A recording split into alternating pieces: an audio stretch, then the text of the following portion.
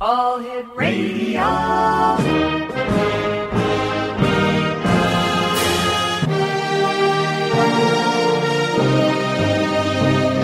Welcome to the X Zone, a place where fact is fiction and fiction is reality. Now, here's your host, Rob McConnell.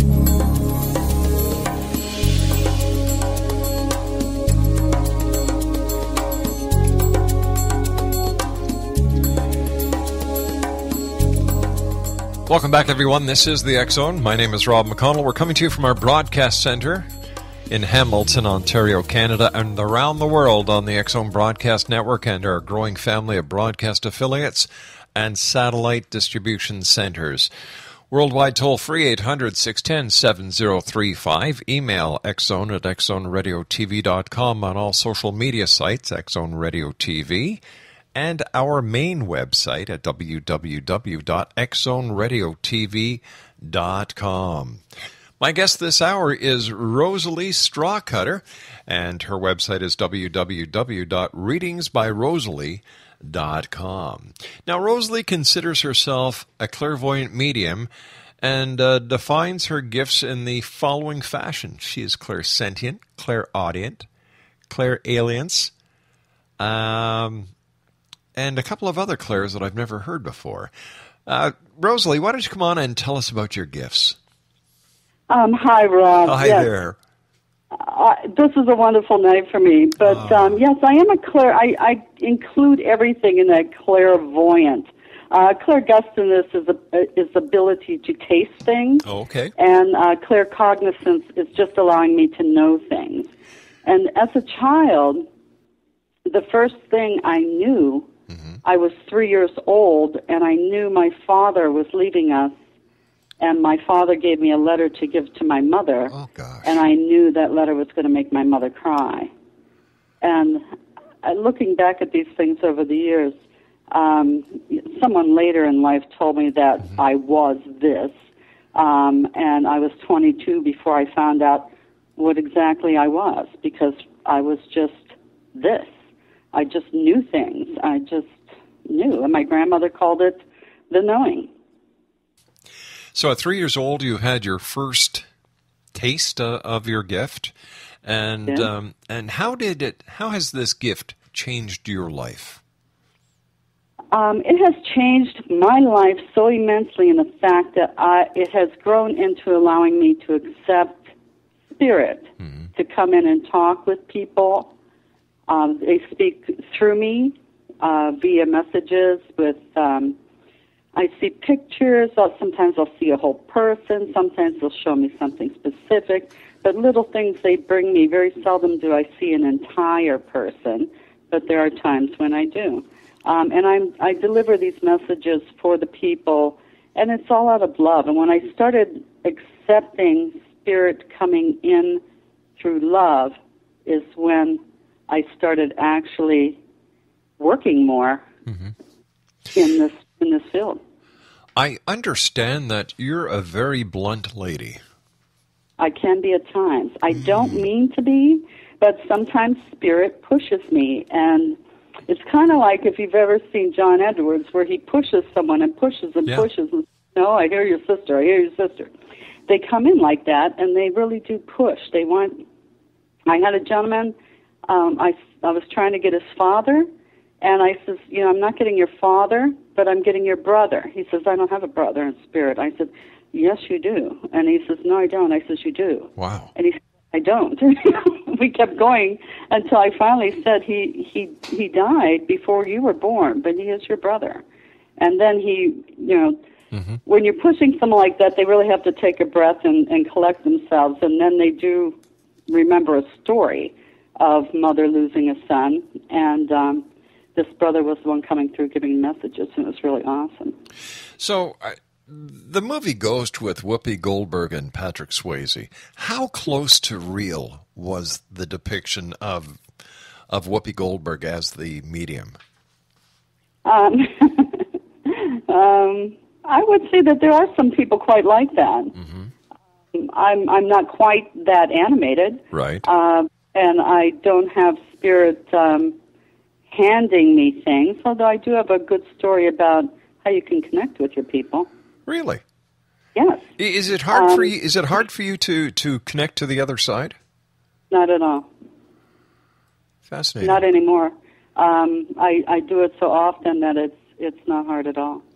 And anybody can do it. Anybody can Really? talk to their families members in spirit, and they can ask them to bring them things to let them know they're around, and they will bring it. You know, I've often wondered, we've got to go to a commercial break very shortly, but I've often wondered the people that we see talking to themselves, I've often wondered if they are talking to people that we just can't see. So society says, well, if you're talking to yourself, you must be a little woo-woo. But I often wonder that, Rosalie, are we misinterpreting our surroundings because some of us are so naive that we just can't picture the other side? Yes, I believe that's a quite accurate description. I do feel that there's a certain part in your head that you could tune into, and when you talk to Spirit, when Spirit's talking to you, you will feel it. When you, I have just had a. Whoops, we've got to take our first break, dear. Please stand by. Exo Nation, Rosalie Strawcutter is my guest. Her website is www.readingsbyrosalie.com, and we'll be back. Breathing heavy in your ear, Ron.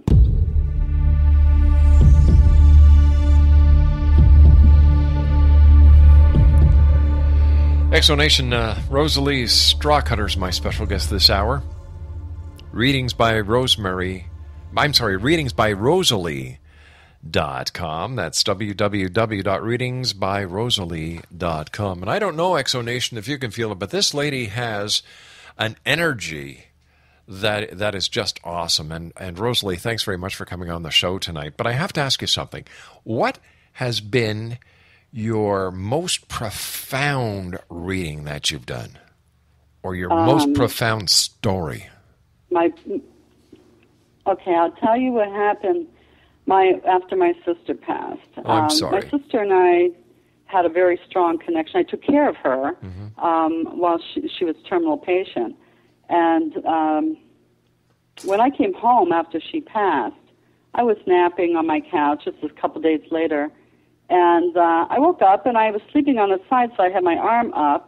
And I saw this bright light, and I was watching it. I'm like, oh, my goodness, sun's coming in through the blind. But it was the wrong direction. So I just watched it. It got larger and larger, and it was a bright light of about 3 feet. And then it opened up, and a hand came out of it. And it started coming to me. It had a robe attached to it. And it came within an inch from my finger. And I said, don't touch me. And it all pulled back in. And I said, oh, my gosh, what an idiot. Why did you say don't touch me? I knew it wasn't my sister's hand because I know what my sister's hand looks like. But I also know it absolutely happened because I was black and blue from all the pinching. Oh, my gosh. My arm. I said, no, I'm awake for this. I'm awake. This is happening. That was the most profound thing I have ever experienced in my entire life. And I hope to experience it again. I have another terminal sister. Oh, so, I'm sorry to hear that. Yes. I know where they're going, so I'm not as terminal about it. If you don't mind me asking, and if you don't feel like answering this, I will certainly understand. What happens to someone when they pass over? Where do they go? It depends, Ron, because it depends on who's holding them here. They leave their body. Someone comes over to collect them. Right. They leave their body, and at that time they choose to either go with the person who's coming to collect them, or they meander around and visit people they've wanted to see. You know, if someone's not there, you've heard of, I'm sure over the years, you've heard of someone who passed 500 miles away. Someone looks and they see that person materialize in front of them, and then poof, they're gone. So they go to visit whoever they want to see before they actually leave. with the person who came to collect them. And I do feel that they go up into a higher energy. When my father passed, I got there late, and our family pretty much, our people leave at home and they stay at home. We don't put them in funeral homes and stuff like that. So I arrived late, and the minute I got there, I touched my dad's arm, and it was like 4 walls just went down, and I went flying up into the universe. And I could see my dad's spirit energy going with a group of, it appeared to be stars. And I said, Dad, wait. And he said, don't follow me. You have to go back. Don't follow me. And I came back, and I looked at my sister, and she says, what just happened? I said, I'll tell you later. Because my family, my extended family, are just now finding out what I do. They didn't know I was like this because my father never allowed it to happen. He never allowed my extended family to know about this. Why not? It was uncomfortable for him. I think a lot of things that I said and knew were things involving him. I see. How do you deal with the great work that you do? I'm not trying to take anything away from what you do. I have a lot of respect for it. How do you deal with it as Rosalie? You know, you deal with people who are on this side who are grieving the loss of the loved one that you're communicating with on the other side, and here you are, Rosalie, a conduit. Right. How do you deal with the emotion that you must go through when you do this mediumship? Well, for a long time, it was very heavy energy on me. I couldn't control the spirits leaving. They would just hang around. And finally, I went and got some holy water. I said, I have to correct this somehow because my energy was exhausting. I would sleep and sleep and sleep. I was just too tired. So, and I would have to schedule readings out a week away because the energy was so heavy. And since I started actually blessing everything, telling Spirit that they had to go with their people, they cannot stay at my home.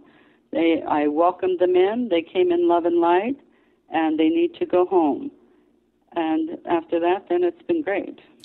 How important are your religious beliefs in the wonderful work you do? I think it's very important. I was raised, I think we were raised with the basic 10 Commandments that stick in your head, but the main thing, one of the commandments should be, thou shalt love, because that is the biggest gift that we all have, the gift of love. And when we're in that gift of love, it's what Spirit sees. That's what they see, and that's where they are. So being raised in the manner that I was with, my father sent me to many churches because of the things I would say to him. So my sister had to go with me, unfortunately, for her. But I believe in God. I've always had a firm belief in God and Jesus Christ. And I feel that the belief that He has given me this gift to help others is what actually drives me forward with it. You know, you said that love should be in the 10 Commandments. But I think that love is the entire message throughout the Bible, whether it's the creation and God said, let us create man in our image. To me, that is the first sign of love in the Bible. Then you have the story of Adam and Eve, which could be looked at as a Romeo and Juliet story. Then you have the love that he showed for the Hebrews, taking them out of Egypt, the love of giving the world his only son. Yeah. So I understand where you're coming from, and I respect it and I appreciate it. But I'm sure being a medium isn't always serious for you. There must be some funny stories that you can share with us.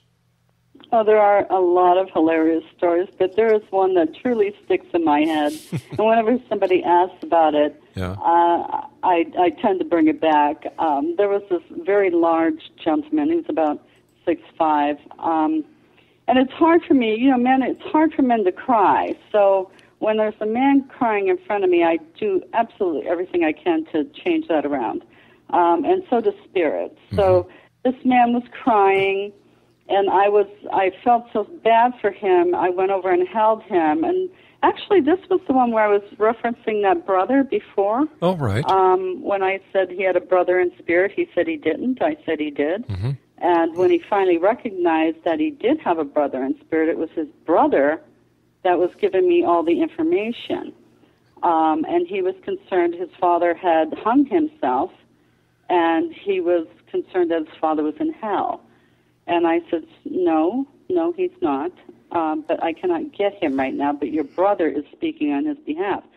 So he was sobbing and sobbing. And I asked his brother to send me an image or something that I can turn this around with. Mm-hmm. And he sent me a picture in my mind of this little boy standing in front of the bathroom, and he had to go so bad.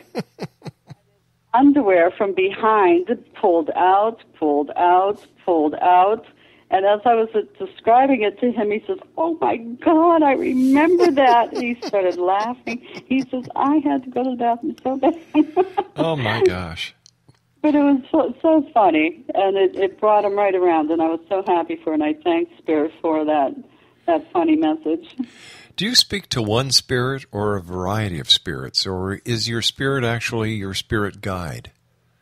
I speak to a variety of spirits. Hopefully, they're all the people that I don't want to say hopefully. They usually are the people who the person in front of me is looking for. Although sometimes it's not. And my guides come through to help people get a better connection with me, or if I've noticed that people who have had a very strict upbringing where what I do would be absolutely taboo, I send my spirit guides to talk to them to get the connection better, to let them know that they're here, they are here because their person in the family that they love is here, and we're going to make this communication. So, and also my guides, they will help me with, if someone speaks a different language, sometimes they'll interpret language for me. Gotcha. Is there any one message that Spirit would like to share with us tonight? They sure do. Spirit wants to know, and wants everybody to know, that no matter what happened here on the earth plane when they were here, it could be the nasty fights, the arguments, the last-minute things, you not being there when they passed, that's all gone when they cross over, and it's all about love. So if you were, I'll use my father as an example because I do a lot. He left us a lot growing up. He was a very confused man. He drank a lot, and he beat us. We actually had what we lovingly termed as ass-whipping Wednesdays. We would just get beat for no reason whatsoever other than it was Wednesday. My Lord. But with him gone, now he wants to make up for how he treated us, and he will do anything he can. All right, listen, I hate to interrupt you. I really do, but I have to go for a news break. Sure. When we come back, I'd love to hear the rest of this story, so please stand by, Rosalie. Great having you with us, and thank you so much for sharing from your heart.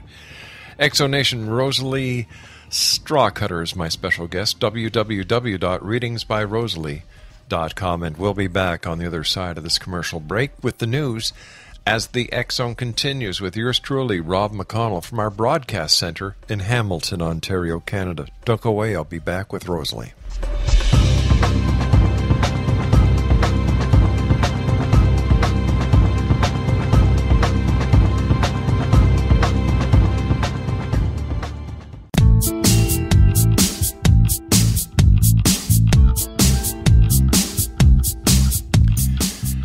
Exonation, my very special guest this hour is Rosalie Strawcutter. Her website is readingsbyrosalie.com.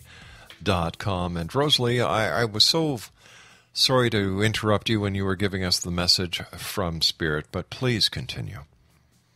Okay, well, I believe I was talking about using my dad as an example. Yes, and your whip-ass Wednesdays. But he now comes back to let me know things, and he comes back to help me understand things. For instance, when my sister, who had brain cancer, when she was actually diagnosed with brain cancer, he was standing outside my bedroom door. And I looked and saw him there, and I'm like, oh, what's going on? And so I called my sister, and she told me she had brain cancer. Her cancer had gone to her brain at the time. Oh. So my father has been around to let me know of things that are going on. And I just had an event recently that I went to. When I was heading out the door, I heard him say, "You'll do fine, kiddo." And I said, "Thanks, Dad." So they do want you to know that they will help you whatever way they can help you get to where you need to go in your advancement of your career, your life, your loves. Whatever they can do to help, all you have to do is ask them. And once you ask them, listen. That's exactly right. Yeah. Where do angels fit into the entire scenario when it comes to spirits, guides, angels? Are they one and the same, or do each one of those have a specific function within our lives? I believe they do have specific functions. It's kind of like a hierarchy of. I am not an angel expert whatsoever. In fact, this is very new to me.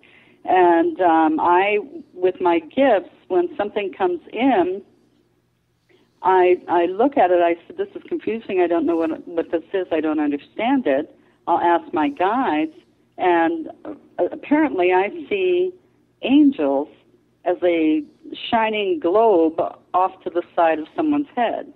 Ah. And much like if you took a photograph and you saw orbs. Yeah. Interesting. That's how I see angels.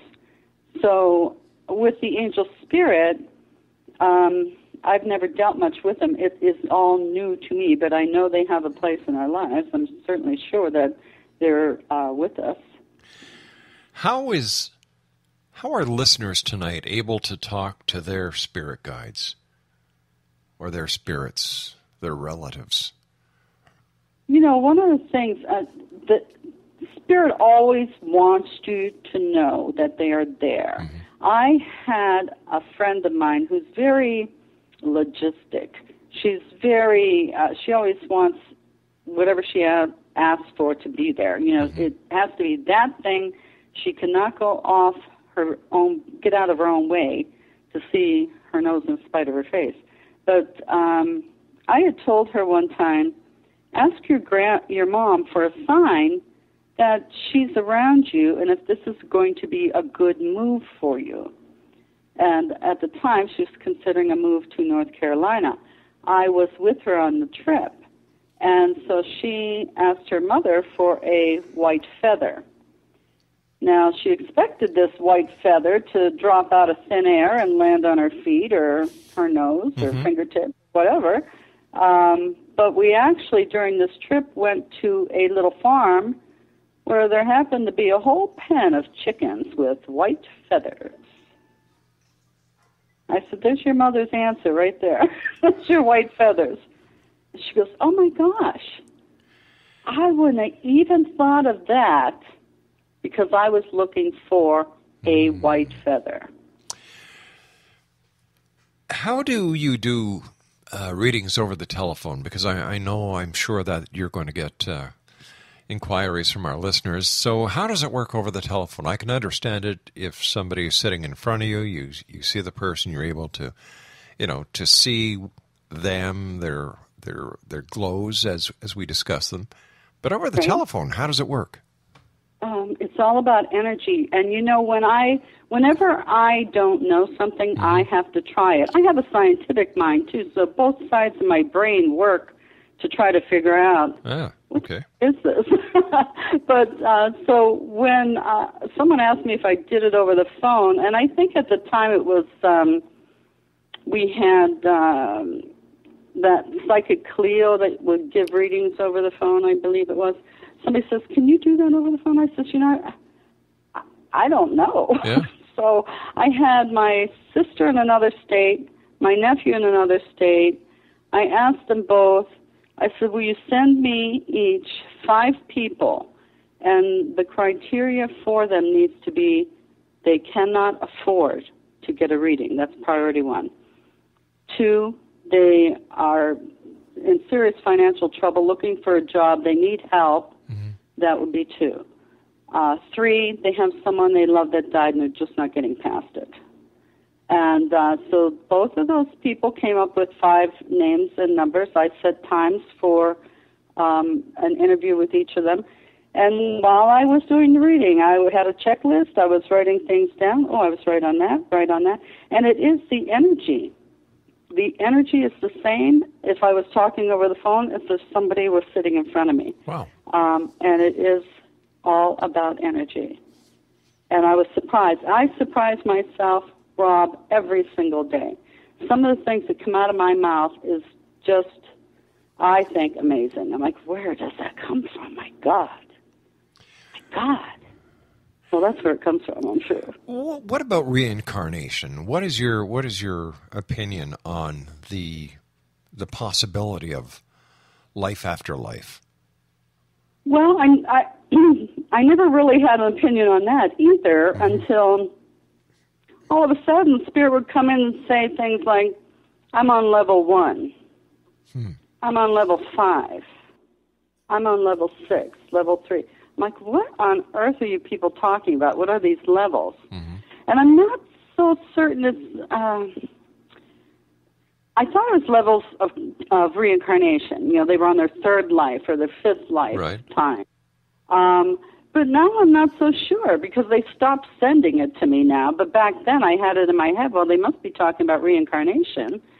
But then I'm also thinking, well, maybe they're talking about their own progression spiritually on the other side. Could be. Why I was asking you was, let's say somebody goes to see you and they ask you to connect with, let's say, their grandmother, but their grandmother has been reincarnated.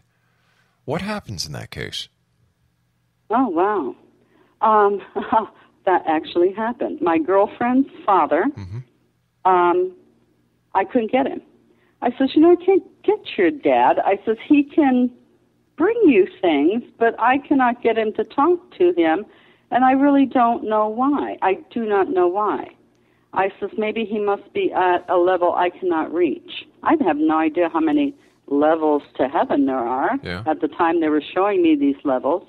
And I said, he must be at a level that I cannot reach. And I would try to elevate myself higher and higher to try to get him, and I could not. And then one day, her sister, and she had not told her sister about this, but her sister told her, I had a dream that Dad is now a little boy in Chillicothe. And so, hey, I believe her. Yeah. Her father, because I could not get him. But that doesn't mean that he still can't pop in and, his, not all of his energy is gone. I've got to ask you, how do you find, with all the people who have passed on since the beginning of time that we can fathom, how are you able to find that one spirit that you're looking for? They find me. They come, I connect with the person. When I am doing a reading, I connect with the person's energy, I bring them into my energy, and they come. They see their person's love, and they come to it. Now, prior to that, I pray like crazy. I pray and I bless my home, and I ask Spirit to allow their family members to come through for them, and I also ask for an excellent reading. So when they do come through, they already, some of them who are, in tune, already pick up on my vibration of their family members. I'll walk around saying the person's first name. I only go on first name basis. And so all I know about a person is they have a first name. And so I'll pray and I'll ask that their spirit family come in for Rob McConnell. Well, not Rob McConnell, we'll just say Rob, who is coming here at 10 o'clock. And people will start, at some point in time, they'll start arriving. I'll hear, like, I have black hair, or I hear I'm her sister, and I'll hear little things before they get there. Fascinating. How do you protect yourself from the evil that exists in the spirit world? How do you protect yourself that when you're doing a mediumship reading with a spirit that is communicating through you to their loved one on this side, how do you stop a malevolent spirit from using trickery to come across? I actually have never had that happen. I pray, like I said, I ask my people in spirit to guard and protect each and every corner of my house and not allow any negative energy that would be causing harm for the person coming for the reading to come into my house. Now, I've had people, before I used to have the blinds open, and someone would say, did you see that? I'm like, what? And they'd say, I saw something black. I keep seeing something black going by. And I would say, yeah, well, that energy's not allowed in here. So that's why they keep going by the windows. They're not allowed in here. But then I started closing blinds. But they're not allowed in here. I've never had them in. They're not allowed. Having communicated with many on the other side, have you ever asked them if there's such a thing as a life review? I have. Well, actually, one told me about his life review. He had taken his own life, and he had said to me that he had his life review and then ended up in atonement. Now, I thought, okay, you ended up in atonement. Now, this is two words I hear, atonement and limbo. And I always hear those two words, atonement, limbo. When I cannot get somebody or they have just come out of, they'll say, I just came out of atonement, or I just came out of limbo. And I'm like, well, what are you talking about? And one spirit actually told me that he was a horrible person.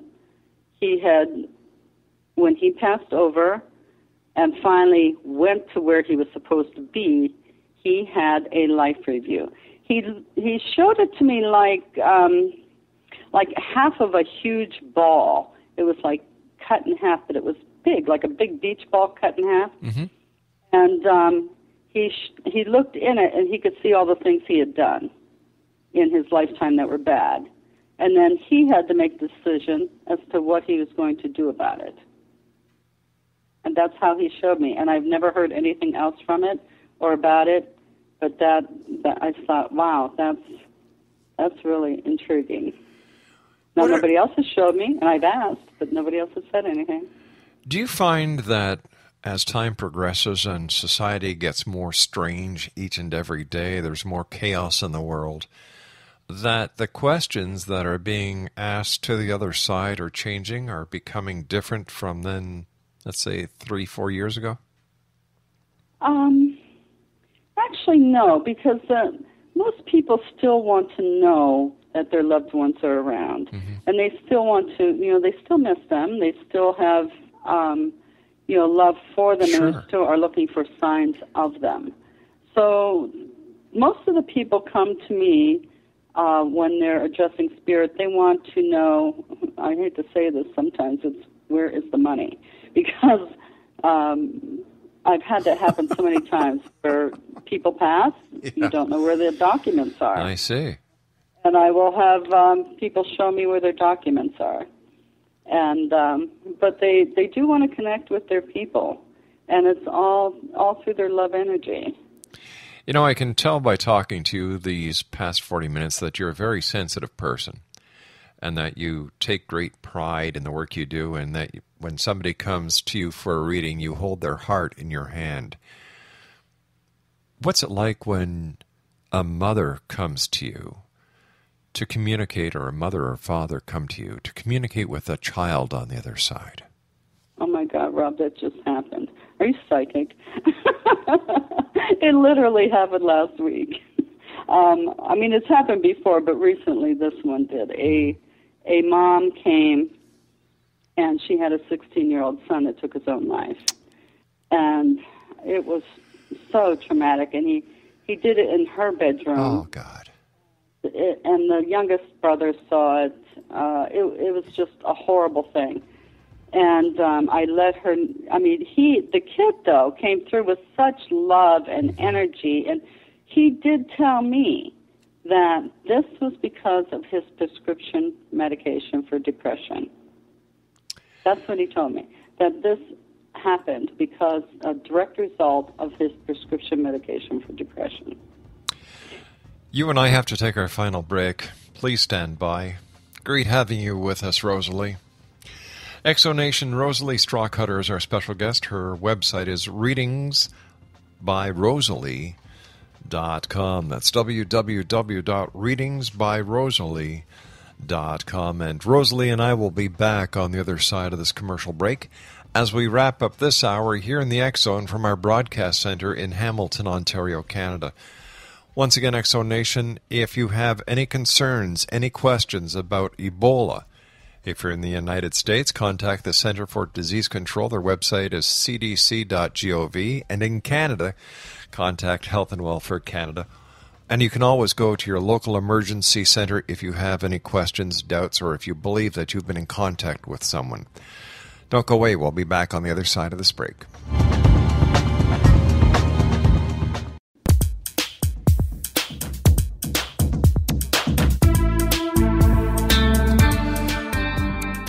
Welcome back, everyone. As you know, I have an online petition at www.stopebolaPetition.com. I am petitioning the Canadian government, the Canadian Prime Minister, Stephen Harper, the Minister of Public Safety, Stephen Blaney, as well as members of Parliament. I want people who are trying to get into Canada, who have visited any of the hot zones in Africa where Ebola might be or is denied access into Canada, denied entrance. Now, I'm talking about first-time visitors. I'm talking about returning visitors. I'm talking about returning Canadians. Keep them out until Ebola is eradicated. We need to protect ourselves. We need to protect our citizens. We need to protect our economy. We need to protect our healthcare workers. And in my opinion, this is the only way we can do it. Once again, the website is www.stopebolaPetition.com. Rosalie Strawcutter is my guest. Rosalie, I must tell you, I've thoroughly enjoyed having you with us for this hour. What is your final message that you would like to tell people around the world about Spirit, about the work you do, and any other messages that Spirit may have for us? You know, I want people to understand that Spirit does want them to know that they are around, and that sometimes, like even moving things, when you put things down and you go back and it's gone, and you're like, what did I do with that? You're not losing your mind most of the time. It's one of your spirit pranksters letting you know that they're around. Your family has a great sense of humor, and they do come back. I'm not saying they're around you all the time. Mm-hmm. They come in and out. And in my particular case, I have a nephew that steals my tweezers. I keep my tweezers placed. They're there all the time. Uh-huh. And when they're gone, I know he's there. And I'm like, all right, put them back. I need my tweezers. My goodness. If someone would like to contact you for a one-on-one consultation, whether in person or by phone, what's the best way to proceed? They can go through my website. I'm set up with ClickBook. You can order and pay and set your appointment time. It does book out 24 hours in advance, so if you called me and you wanted a reading today, I couldn't give you one today. I would, because it schedules for the following day 24 hours ahead. One quick question before we have to say so long. When you're out shopping, or if you're at the movie, the airport, a train station, do spirits try to communicate with you to get a message across to somebody that you're in the vicinity with? Happened twice. Wow. I turned it off because I like to live a normal life. Mm-hmm. But actually, a couple months ago, I was in a restaurant in Cincinnati, and this young lady, the waitress, I was looking at her. I could see her grandmother was coming through. I was trying to ignore her. And the woman kept trying to come through, and as the girl walked by me at one point, the grandmother said, "Look at this." And I looked, and on the girl's face, I could see that her eyes were black and blue, and she was swollen up. Oh, gosh. And I said, "Oh, my gosh, okay." So I gave the girl the communication. I asked her, "Do you have a boyfriend who's about 6 foot something and very muscular with dark hair?" And she said, "Yes, I do." And I told her who I was, introduced myself, told her who I was, told her what I was seeing, and that her grandmother had brought me this message as a warning and asked that she break up with this man because he was going to beat her up. Fascinating. Rosalie, we have to say so long for tonight. I'd love to have you back on in the future, my dear. So until then, thank you so much for joining us. Take care of yourself and keep the great work up. Love to you, Rob. I loved it. Thank you so much for inviting me. My great pleasure. X-Zone Nation, Rosalie Strawcutter has been our guest this hour. Once again, if you'd like to contact Rosalie for a one-on-one, readingsbyrosalie.com. I'll be back on the other side of the news at 6.5 minutes past the top of the hour as the X-Zone continues with yours truly, Rob McConnell, from our broadcast center in Hamilton, Ontario, Canada.